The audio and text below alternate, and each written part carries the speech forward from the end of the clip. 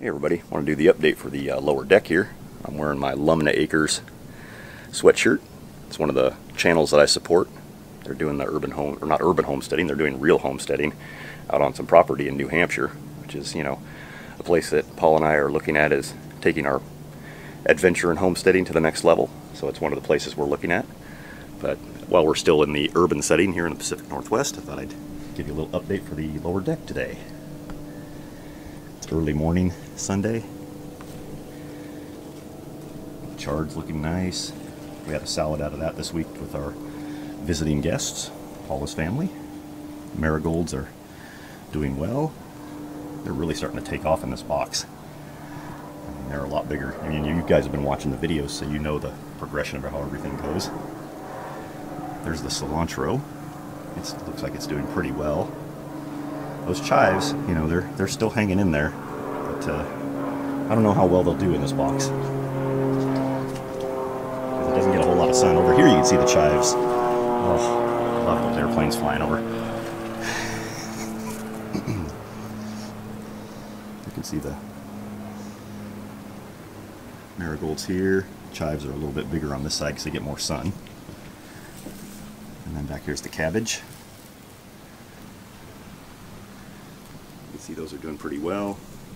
The one that's closer over here looks like he's not doing so hot. Looks like something's been eating on him. But I do see the wasps continuously flying in and out of here. So if there's any kind of pest pressure, it's going to be taken care of by feeding them. And I don't really want to put any kind of chemical or anything on there like the soap, kill them off, because then, you know, then there won't be anything for them to harvest. Keep them going, kind of like a little balance of the ecosystem. You have to have some of the bad to go with the good.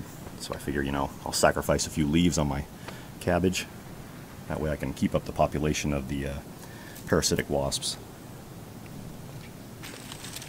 There's our garlic chives. Paula's been cutting those and putting them in our meals. She cut off a bunch of the onions, so they're regrowing now. Kale is doing great. We're going to have a kale salad today for our Sunday meal. Paula's going to make some ribs. I think she's going to make a salad out of this.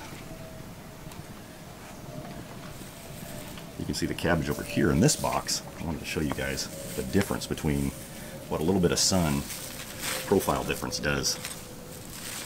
Okay, so here's this box. You can see it does really well with the chards and stuff. I mean, you can see there's a lot of really nice, healthy growth in the chard. Not as much sun because we have the house over here. And, you know, cabbages, you know, fairly mid-size. Then you come over here, cabbage is double its size. Big leaves. Marigolds are huge. I mean, look at the leaf on this cabbage. See, this is what we do in the wintertime. We'll come through here. When we lose all the other greens out in the yard, we still have the cabbage.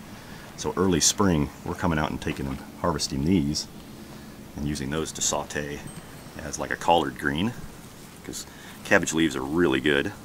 I mean, as you know, the head of cabbage turns into basically, it's just compacted leaves. So we eat all the leaves. I mean, whether they have holes eaten in them or not, I don't really care. I'll come out here and grab a whole handful of these things. That's one of the reasons why I put them up here on the deck. It's because you know, Paula was saying, you know, she wanted to know why am I putting these cabbage up here on the raised beds in the deck? And I said, well, you know, when it's snowing outside, I don't want to have to go trudge out in the yard out there. And it makes it a little easier for me to come out here and harvest some food, like these kales and stuff, from these beds, and just run back in the house. I guess you can call this slipper gardening. You can come out here in your slippers, and you can just pick up some food and run back in the house. Alright, I guess I'm rambling now, guys. Okay, I'll talk to you guys again next week. This has been Brian from PNB Homesteading. Have a good weekend, or good week. Alright, bye guys.